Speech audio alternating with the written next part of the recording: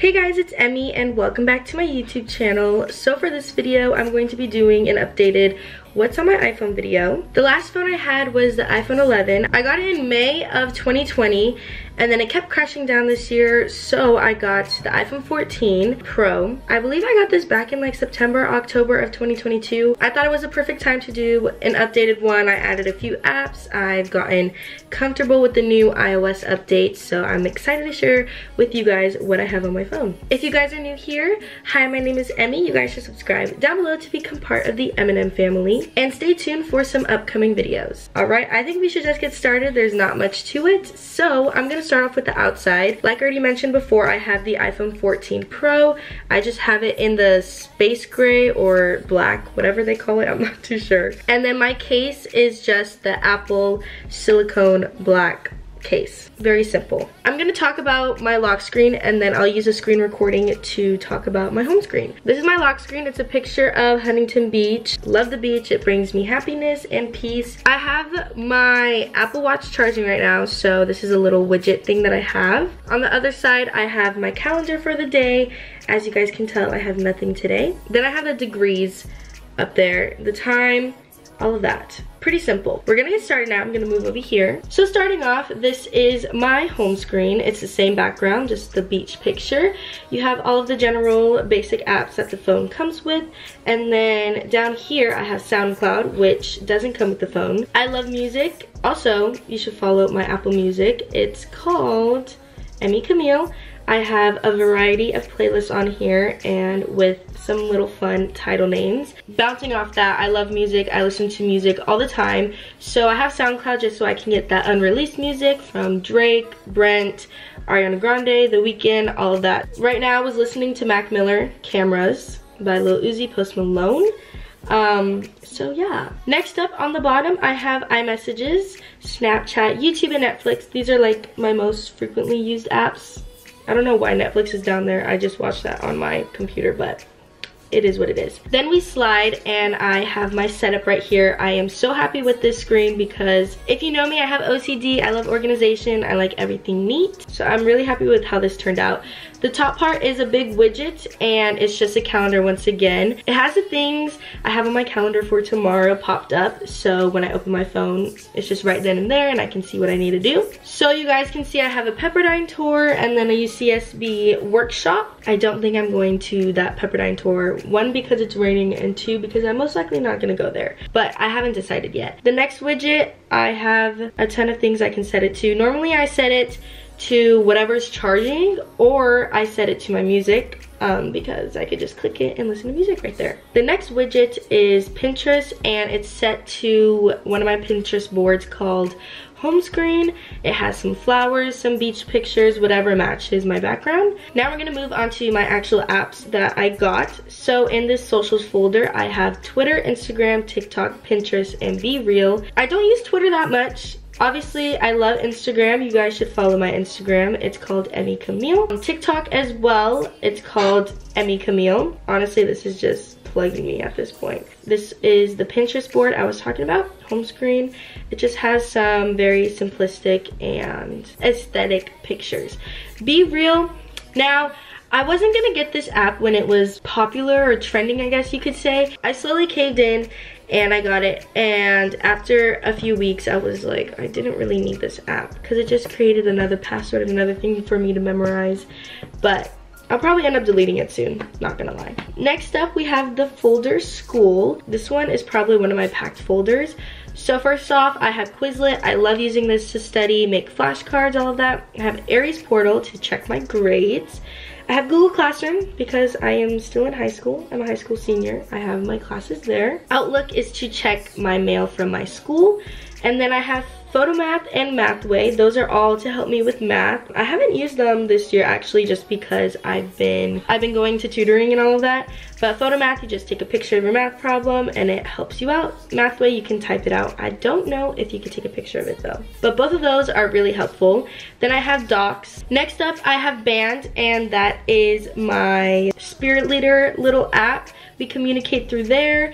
And then I have Remind, which is also for my school. Remind is for any clubs I'm in, any tutoring, for my teachers. And then the next page I have GroupMe. I'm in a volunteering group for my church and we communicate through there. My group consists of facilitating teens on retreats and just planning and prepping all of the retreat-based events. Next, I have emmye. I actually really love this app. It's for colleges. Like I stated previously, I am a high school senior, so I applied to colleges. I'm getting admissions back, and this app allows me to communicate with people from all over the world who are applying to the same school as me. And it's super cool because you can actually add all of the schools that you apply to here, so you guys can see mine. And you can answer all of these questions here so other people can see it, and you guys can find roommates, all of that. It's actually pretty convenient and very interesting to look at. I love seeing what people are talking about in the group chats. And not only do I get to see what we communicate about,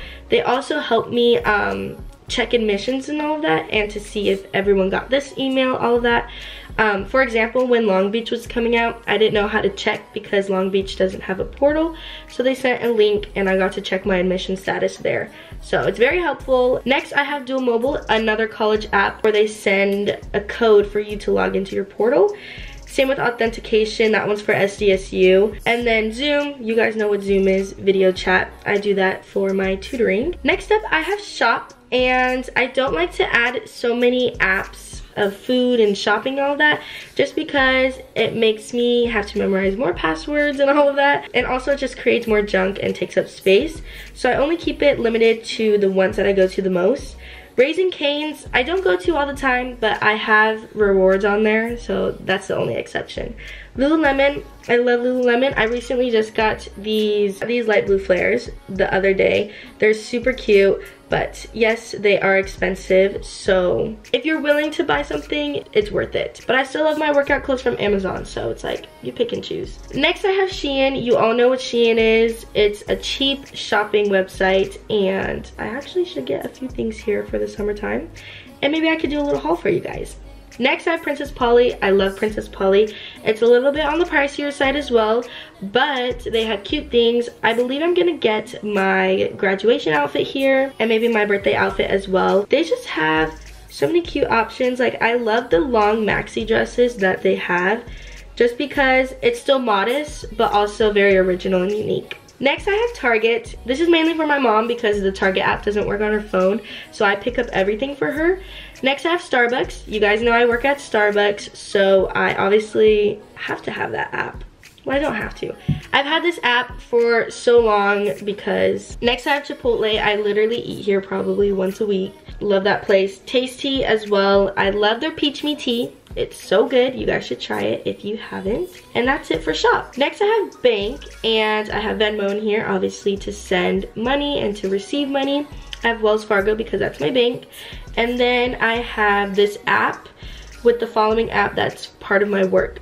So, love that. That's to check my schedule. Next, I have my editing folder, and this is also one of the longer folders. First off, I have Fonto just to make my thumbnails.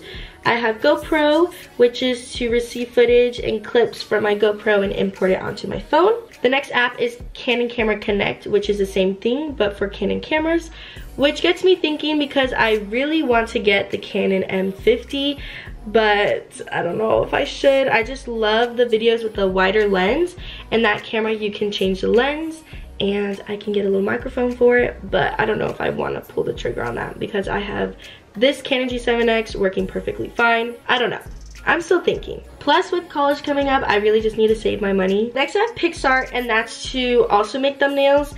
On this app, I outline myself, like the white outline. I'll do it for this thumbnail and you'll see it. Then I have Eraser, which is just to make your own PNGs and transparent pictures. vsco has a ton of different fonts. vsco has a ton of different filters that you can put on your pictures, say if you're posting on Instagram or if you're making a YouTube thumbnail as well. Widgetsmith and color widgets are just these little things right here on your phone that you can customize. Next up is followers. I don't know why I have that, but I have it to be petty. Basically that. Next, I have Google Ads. That's just to check my AdSense and all of the behind the scenes of being a YouTuber. YouTube Studio also allows me to do kind of the same thing as Google Ads, except Google Ads is more financially based and monetization type stuff. YouTube Studio, I can upload thumbnails on here, add descriptions, all of that. Oh my gosh, my camera's flashing. Photo scan is to take a picture of a photo and it imports as like a PNG, or it's now on your phone. Vivid Seats, Ticketmasters, those are for tickets, you guys know that. Impulse is an app my coworker told me about yesterday. It's an app where you can play games that helps with your brain, like memory, multitasking. Well, technically you can't really multitask, but you know what I mean? Focusing, all of that. I still have yet to try it because you told me about it yesterday. Next up, I have health. I have MyFitnessPal to track what I eat. Life 360 I just threw in here because it's kind of like an extras folder as well. And it's like safety, which is part of health, I guess you would say. Flow is for menstruation cycles. LA Fitness, because I work out there. Notion, I really want to try this app when I get into college. It's basically, it's also a website that where you organize everything, calendar, like I want to do a whole video on it because I haven't set up anything and I really want to for college time. So I'm gonna watch other videos so I could set up my little own page. Next, I have Watch and Fitness. Those are my Apple Watch apps to track how many steps I'm doing, how many calories I'm burning, all of that. The last two are Disneyland to check the lines and all of that. And Freeform, I'm not too sure what that is, but it's on my phone, so yeah. That is everything on my iPhone 14. I really hope you guys enjoyed. If you did, please give it a thumbs up and subscribe down below to become part of the family. I have super exciting content coming up for you guys, so please stay tuned. And I will see you guys in my next video. Love you, babes. Peace.